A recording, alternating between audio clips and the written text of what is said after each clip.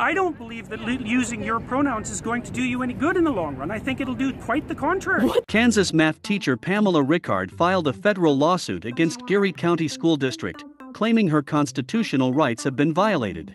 Rickard, 58, who works at Fort Riley Middle School, was suspended for 3 days last year for refusing to use a student's preferred first name and pronoun. Despite being told the student prefers to be called he, him, Rickard continued to address the student as Miss. Lawsuit claims Rickard is Christian and believes that God assigns gender at birth. In my opinion, this woke ideology is causing everyone and everything to be divided to the core. Everyone has to cite some belief to be exempt from something. I believe we have consistently used two genders based on sound science. Now that people are allowed to believe there are more than two genders, woketards are forcing normal people to use certain pronouns, thus making freedom of speech not free. Toughen up, America. Those are my thoughts. What are yours? Leave them in the comments below. Please share this video for education and awareness. For the Dum Dum News Channel, I'm Dum Dum.